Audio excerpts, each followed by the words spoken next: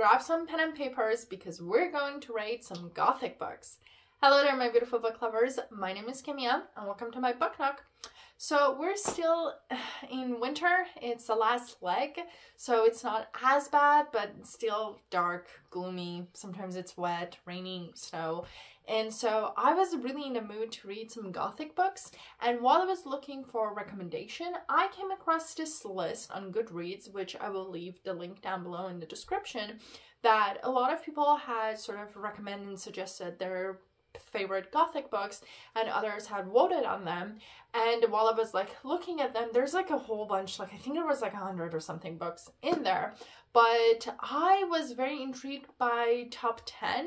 And while I have read most of them, there were a few that I have not read, and then after I read them and I was done with the top 10, I was really intrigued to sort of rate them, not based on how good the book was or was not, but based on were they really a good Gothic book, or people just recommend them because of whatever reason and some other people just voted on them. So today that's what we're going to do. We're going to look at the list, and I will give a very short description of what the book is. Again, most of them are classics, so I'm pretty sure you have read them or at least heard about them, but I really want to focus more on the Gothic aspect of it. And so before I get to that, for me at least, the genre of Gothic, it's about that gloomy, eerie sort of a feeling and vibe to it that usually comes with some sort of supernatural or some like weird stuff that is happening. And also the most important thing is that the atmosphere, it could be the house, the town, or whatever that's going on, is also another character in the story.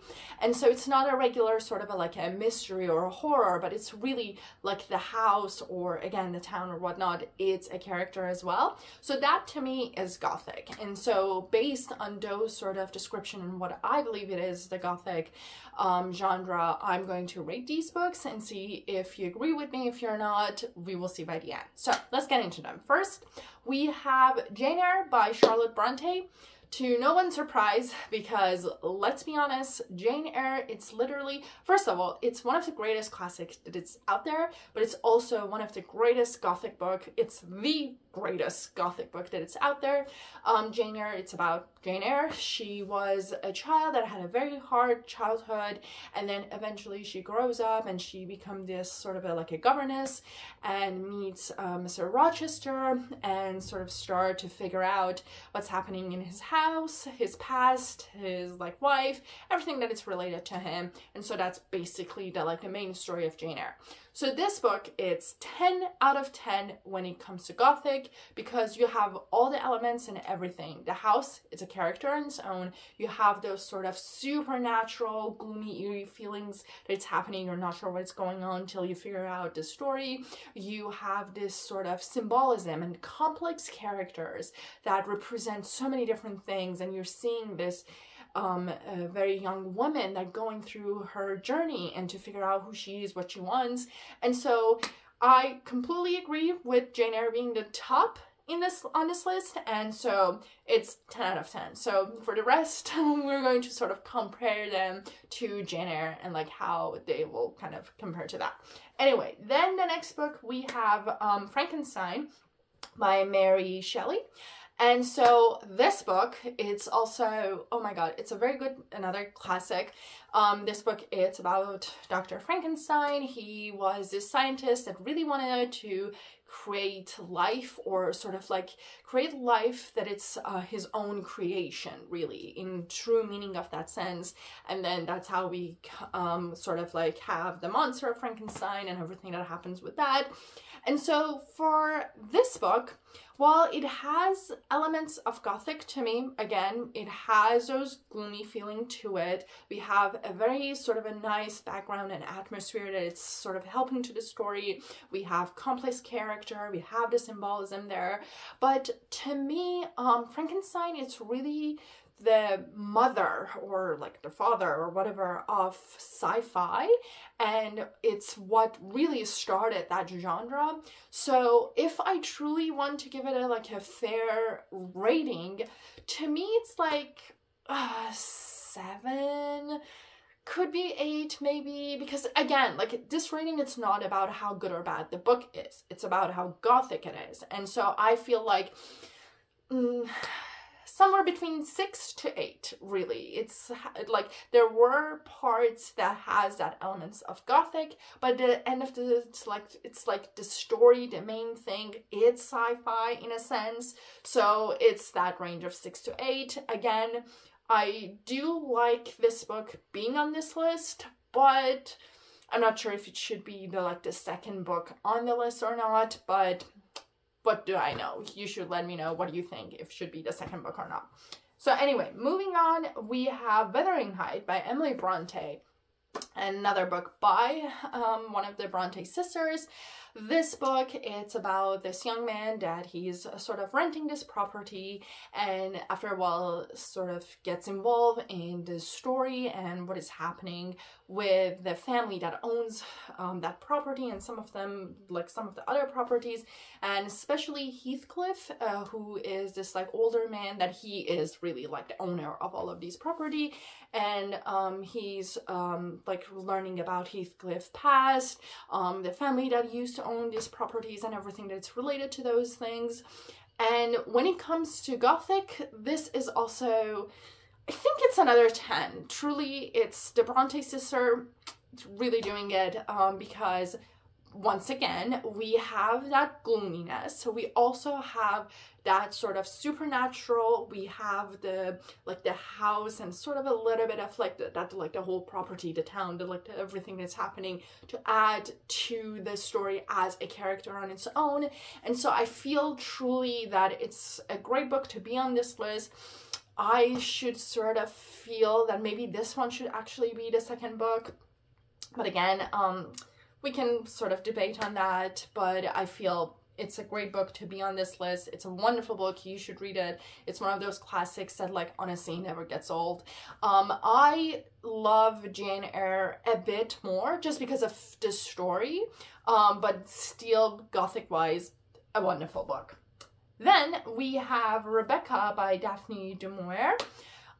This book, it's about this young woman who meets Maxime. He is this very handsome, rich guy that he's a widower, and they fell in love, they get married, and then after their honeymoon, they move back to Maxime's house, and this is the house that he used to live with his wife, and so his ex-wife. And so now this woman is in this house, and she is freaked out, in a sense, start to freak out, because she doesn't know the entire story about the past and what happened to the wife, how she died, and what was the story behind it. And there's all of these servants, and they say some stories, Max has his own stories, and then the house has a whole other different sort of feeling. Rebecca is there. Rebecca is the name of the ex-wife, and so the story, it's about that. And then this book, it's wonderfully done. It has all of those elements of Gothic.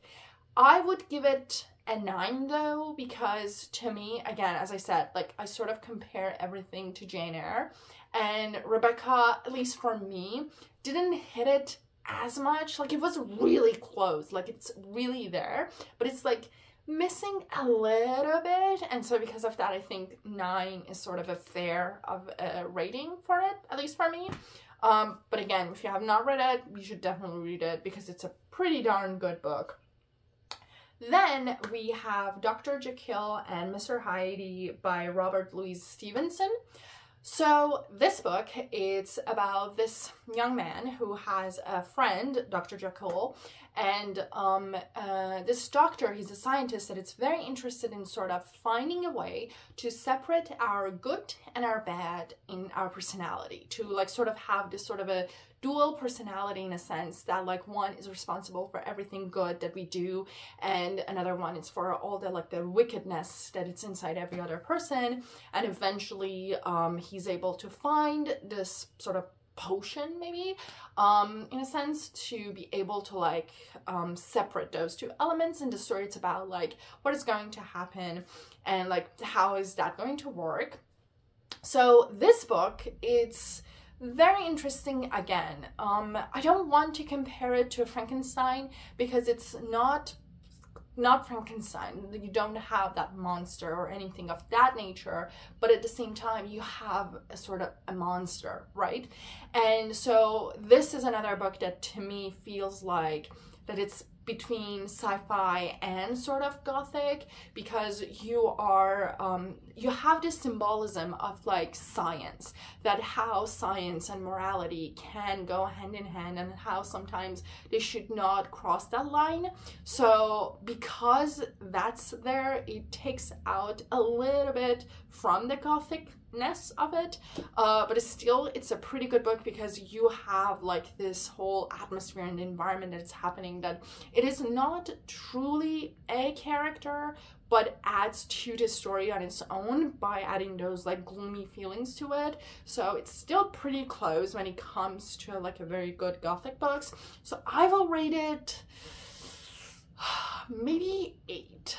I think 8 is pretty decent for this book, in a sense that like, again, like maybe 2 points for that sort of sci-fi aspect of it, but 8 for overall Gothic feel or Gothicness to it. Then we have The Phantom of the Opera by Gaston Leroux. I said that very weirdly. Gaston Leroux. Gaston Leroux. Yes, that's the one. So this is another wonderful classic that actually I have read it before this list, but by the time that I started reading it, I never thought I like it as much as I end up liking it, because to me, it was just like this story. I was like, okay, it's an interesting story, but like, I was not sure where it will go and what will happen. And by the time that I finished it, I was like, this is such a good book. I mean, obviously a lot of people loves it. So the story, it's about this young journalist. He is sort of writing these stories about the Paris Opera House, and recently there comes this very young, beautiful, talented opera singer, and she is just so wonderful and talented, and this journalist sort of falls in love with her and is pursuing her. And while all of this is happening, there are some weird stuff that it's going on with this opera house, and people believe that the Phantom is the person that is responsible for it, and they believe that he's this like sort of a disfigured character that lives in the opera house, and they're not really sure if he's a ghost, if it's a real person, monster, what is happening, but they know that there is this thing that it's inside this opera house and it's doing all of these things. And then he gets involved with this singer and sort of like trying to mentor her, but then like the relationship changed a bit and everything. So it's a very fascinating story. I enjoyed it very much. And it's another book that like you have this opera house that adds to the story, not as the character per se, but the feelings that it adds to the book, that by the time that you're going through these like different scenes, that like sometimes it's so emotional, and sometimes there is this like mystery, and then there's the horror of it, and then like everything that is just going on. So it's like very well done. And also Phantom, he as a character, it's one of those characters that, at least for me, it's like you love to hate and hate to love. Like, you know, like you have this sort of a feelings that like you do not agree with him all the time, but sometimes you do agree with him. So anyway, it's a wonderful book, and it's a book that I think I will give it a 9. It is pretty close to Jane Eyre because I really enjoyed it, but it's just like, you know, a little bit, maybe like 9.5. Like it's really there, but it's like, maybe yes, I will give it a 9.5 because I do like Phantom of Opera more than Rebecca. So maybe like Rebecca, it's like 8.5, 9, and Phantom of Opera is like 9, 9.5. So that's like, and again, I'm not rating them because I like them more, but it's because like I feel I like them more because they were more Gothic, if that makes sense. And so I think that should be the rating for these two books. Then we have The Haunting of Hill House by Shirley Jackson. So this book, I have never read it before this list. It was one of those that I have never read it. And by the time that I read it, I was like, why is this on this list? So it's a very interesting book. The book, it's about this haunted house, and this group of people that they go to this house to sort of figure out what's happening, what is going on with the, like, what's the story there. And then we're following all of these different characters, but we have the main character, I believe it was Elizabeth, if I'm not wrong, and Elizabeth or Eleanor, one of these two. And she is the, like, the main person that is telling us the story of, like, what is going on with this house. And as the story progresses, she is sort of losing her sanity. And so we are also losing our sense of what is going on in this house. Is it what it's actually happening, or it's what she's sort of imagining? Because, like, you know, I don't know if you do it, I do it sometimes, that, like, it's dark, it's late at night, and you're just, like, I don't know, sitting somewhere, laying down before bed, and then you make up all of these, like, random scenario and scare the shit out of yourself. That's the feeling there. Like, you know, like, she is, because of everything that is going on in the, like, the vibes of the house, she's starting to feel all of these things, and she's starting to be scared. And so we're not really sure that if she's losing her sanity completely and the stuff that she's imagining, it's really just imagination, or if it's really there. So anyway, it was an interesting book, but to me, while maybe people suggest that because the house, it's a character, and that's one of the characteristics of Gothic. To me, this book was mostly horror. Honestly, it really was not Gothic to me at all. And so I feel that, like, this one will get maybe 3 to 5. Simply because it had elements that could put it in a Gothic list, but not enough to put it in top 10. And so because of that, I sort of feel it was a book that, again, the book itself, it was really good, but I don't think it should be in top 10 of a Gothic list. So that's what I think or feel. Moving on, we have The Woman in White by Wilkie Collins. So this is another sort of a classic that it's interesting.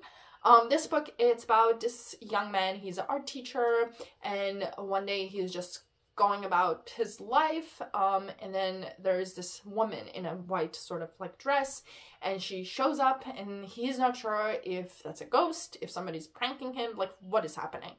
And then he started to teach these two young girls, they're half sisters, and because of that he sort of gets involved with their life. And like one of them, she's marrying this rich man that he's sort of like, you're not sure about him.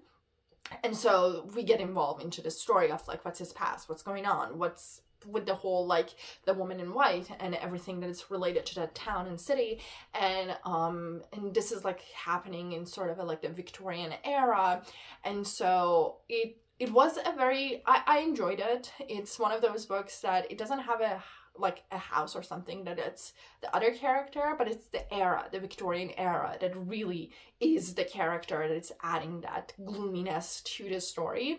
And I feel it was one of those books that, while it had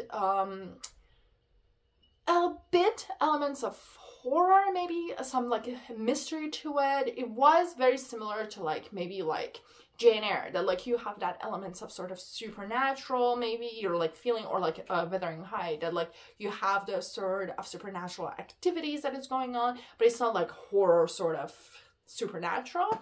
And so I feel it could be, I didn't go through the rest of the list fully to see if there were other books that I would want to put it higher ranking wise, but like this book, I will give it 6 to 8, maybe 7 to 8, because it had its moment, but it also like similar to Rebecca, like it was missing some aspect that like it could have been better and it could have pushed it to the highest level. So I think like 6.5 to 8, it's a pretty decent and fair rating for it. I think so. So moving on, we have Always Lived in the Castle, again by Shirley Jackson. This is another book that I actually read it recently, before this list, but recently still. And it's a book that I enjoyed it quite more than what I would have expected it. The story, it's about these two sisters, and they're living in this sort of like a castle house sort of situation with their uncle. And the people of the town that is like very close by to their house are sort of like shunning them. They have been shunning them for a while now because a bunch of their relatives of these two sisters died because of poison. And so the people of town are not sure what happened, who did it. They're sort of assuming one of the two sisters did it. And so they're really like trying to avoid this entire family, and as a result the sisters also are sort of avoiding the town people as well, and uncle is like pretty old, so he's also like not leaving the house. And so the story, it's really about that, and you're trying to figure out what happened, what is the reality, like what is the like real story, but like what went on and what went on, and what was the like the real reason that like the family members were poisoned. And so this book, pretty good Gothic wise. We have the house as a very main element of the story. We have good characters. We have that sense of gloominess to it. I think this one, it was, I will say, much better in compared to the, what was the name, The Haunting of Hill House, compared like in a like a sense of Gothic, because it really didn't have that element of like horror to it. It really was more Gothic, and so I feel I will give it like a good solid 8, as doing it pretty good. Not Jane Eyre, but still pretty good. And so it was a nice book. I enjoyed it. I will recommend it if you are looking for like sort of like a middle ground when it comes to Gothic, you know, if that's a thing. I don't know. And then last but not least, we have the 13th Tale by Diana Setterfield. So this book, it was also another one that I have never read it, and this is actually the most recent Gothic book, which I was very excited about because, like, as you saw, most of these, like the top 10, 9 of them are sort of classic. I mean, sure, there's like a few of them, like We Always Lived in the Castle, or like The Haunting of Hill House. Those are like recent-ish, like they're in like 60s, I believe, but you know, they're not recent, but they're not like Jane Eyre classic, but it's still like most of them were not really considered as recent other than this book. And so I was very excited about that, and I enjoyed it. So this story, it's about a young woman, and she is asked to write this story in biography of a very well-known but mysterious sort of a author. And so I believe her name was Margaret. Yes. So Margaret is going to write the story about Viola, I think. Yeah, Vida. And so Margaret goes and meet with Vida and start to learn about her history, her family, her drama, and everything that was going on. And there are all of these, like the 13 sort of tale that together shape the like the bigger story and the like the main mystery of it.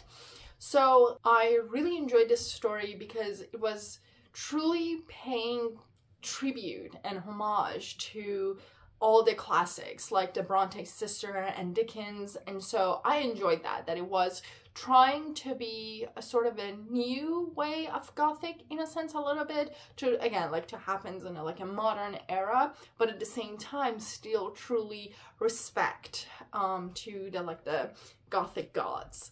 And I enjoyed that. It was very interesting to see it, and I feel it did it very well. It was an interesting book to sort of go through all of those like family drama, the mystery of it, but because of that, I think it was maybe like a good 8.5.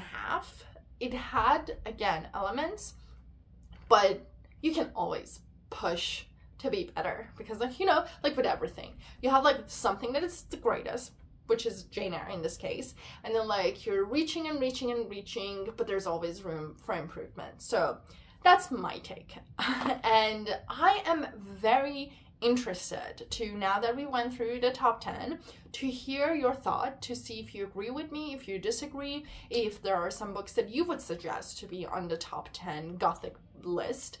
and I hope that like you share those with all of us to sort of see like if we all agree that like I was right, I was wrong, if I was harsh on some books, if I was sort of like giving too much of a like overrated rating to some of these books.